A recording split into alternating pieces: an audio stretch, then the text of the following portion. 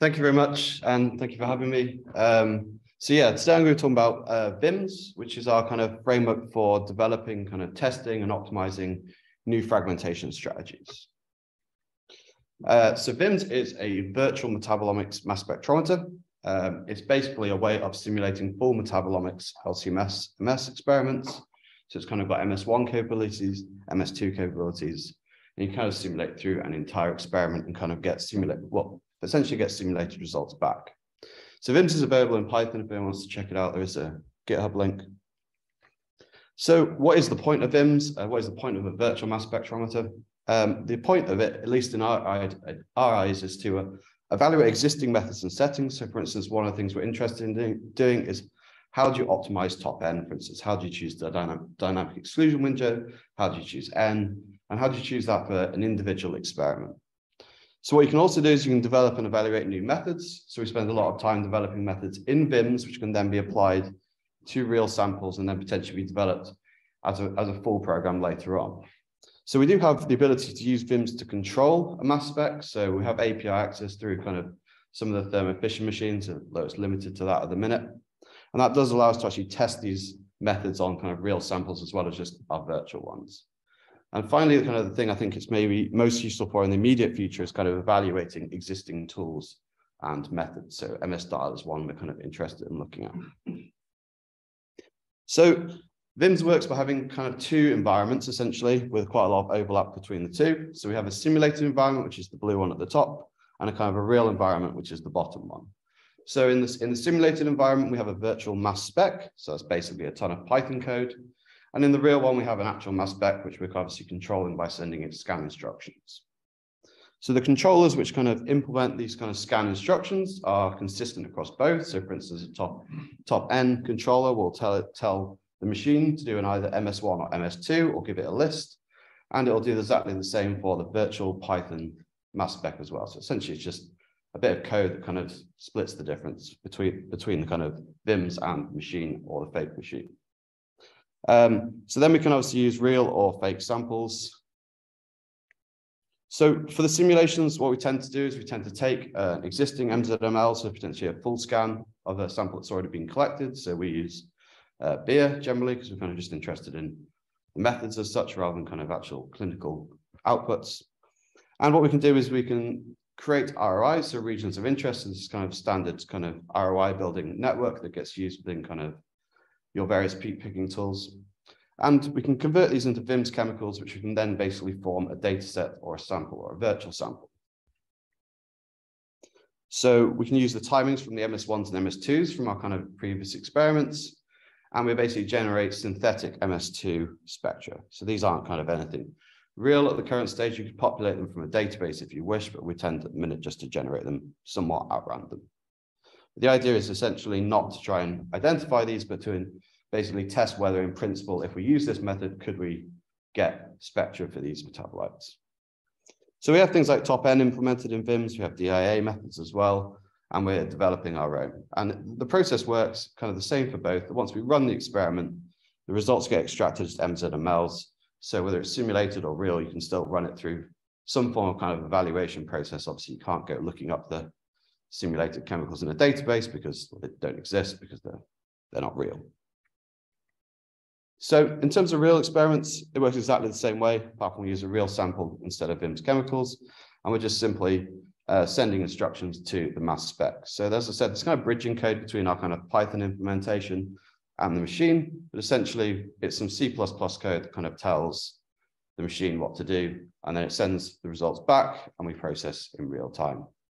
So kind of our implementation is a little bit slower than kind of the natural implementation because we kind of got this jump between Python and C++, but it's relatively fast and you're not talking about losing very many scans in a total experiment. But as I said, the controllers are identical across the two. So we've used VIMMS for a variety of things, and we see quite a lot of different applications in the future. So kind of, I've sort of talked about some of these before, but kind of optimizing existing methods and developing new methods either in single or multi-sample sample kind of situations or anything you can think of, essentially. And we've also used it to compare DDA and DIA. And we're looking at kind of new DA deconvolution methods. But if you do have any suggestions of things you think it might be useful for, then please do give me a shout. So the first thing we kind of used it for was to try and optimize DDA methods. So as I sort of mentioned before, we're interested in top N. So essentially what we can do is we can test a load of different parameter settings, use some form of evaluation procedure to basically see how many chemicals we're able to get spectra for. So as I said, we can't compare to a database because these aren't real spectra, but we can say how good quality were these spectra, assuming that if they were real. So the advantage of this is there's no machine time, there's no sample costs. So, you know, we can run thousands of different experiments all offline. Obviously, it takes a little bit of time, but there's no kind of sample costs, no machine costs. And we can basically optimize performance. So when we then have the optimized parameters, we can then use them in a real experiment. So we compared kind of optimization in VIMMS versus kind of doing the same experiment in real life, and essentially saw the same thing. So if we kind of run top N on our simulator sample and we run top N on the same sample, but actually injecting the sample, we essentially get the same results, which kind of sort of says that VIMMS is useful for this kind of thing. It can actually be used to do this. So the next thing we've kind of been doing is developing new DDA methods. So essentially our motivation here was to kind of avoid a situation like this, where you have a single peak and you have multiple fragmentation spectra, with the idea we wanted to aim for less kind of fragmentations of a single peak, but at higher intensities, and then use the additional scans to scan other peaks. So essentially we're aiming for higher peak coverage, ideally at a higher intensity fragmentation event. So we came up with this idea called Smart ROI. So Smart ROI basically tries to use a kind of its own kind of exclusion windows. So in the top one, when we have top N, we have kind of regular MS2 scans, so the dotted lines, which are divided basically by a dynamic exclusion window. So assuming this is quite a big peak. So we end up with about 4 scans of the first peak and 2 of the second peak. So the idea of Smart ROI is to only refragment things if we're likely to see an improvement in the quality of the spectra. So we take our initial MS2 scan as per normal, and then we wait to see some kind of improvement in the intensity before we allow it to be triggered again. So an MS2 scan to be triggered again. Once we've had this fragmentation event at quite a high event, we then don't fragment again, because essentially we kind of consider there to be not much point, because we already have a good quality spectra at that point. What we do then look for is whether it goes down enough that we then think we might have started another peak, which is the kind of the blue bit here. And then we're allowed to kind of go back to our sort of standard top N, where we kind of fragment once we see a high enough intensity, and then we go through the process again. We're also constructed something called weighted due. So instead of having your kind of standard, say 30 seconds dynamic exclusion window, what instead you have here is you have a 20-second dynamic exclusion window. Well, the number is up to you. And then we have basically a kind of another parameter which basically affects how likely we are to then refragment.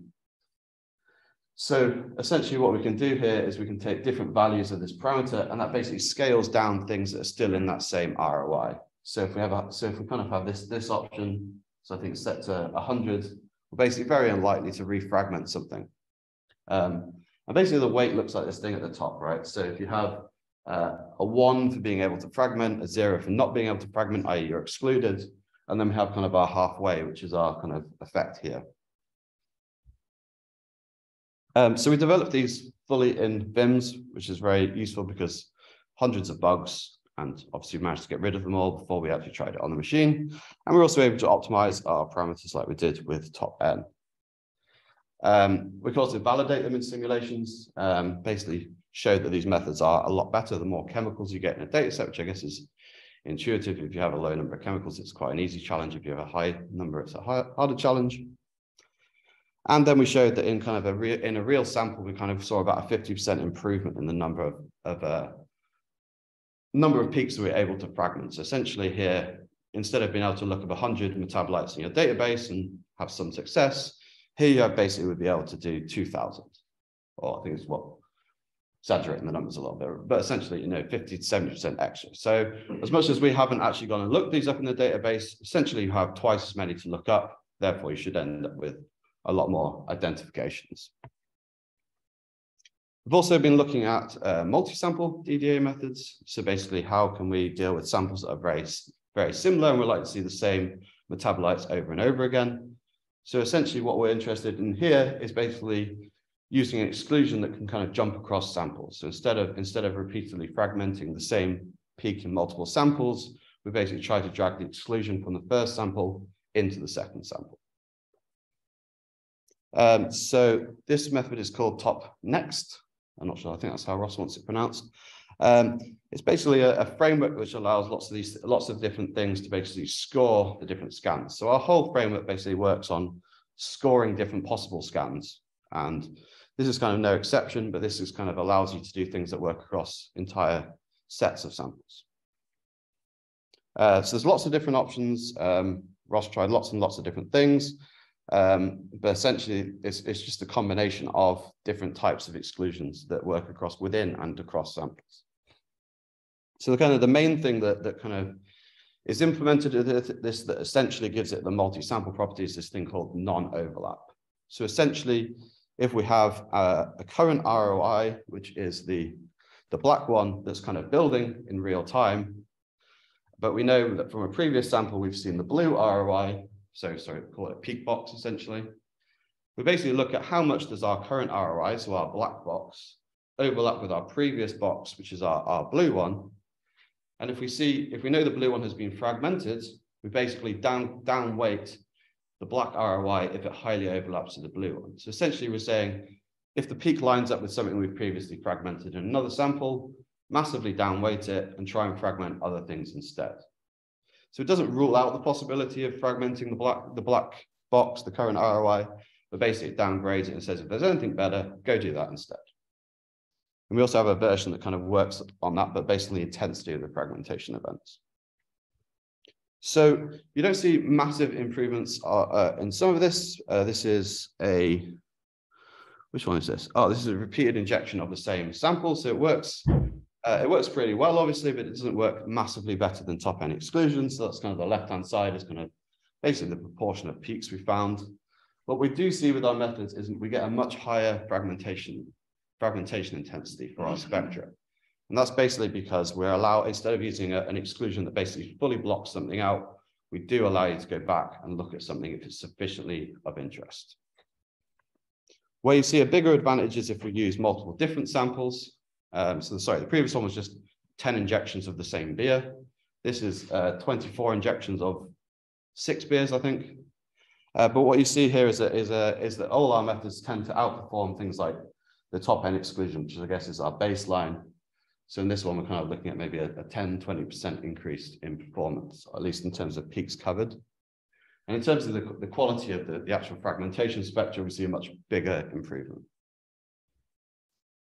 Finally, just because I realize I probably spent too long, we can also do DIA in VIMMS. It works exactly the same principle. We can design a DIA controller and we can run it across samples. We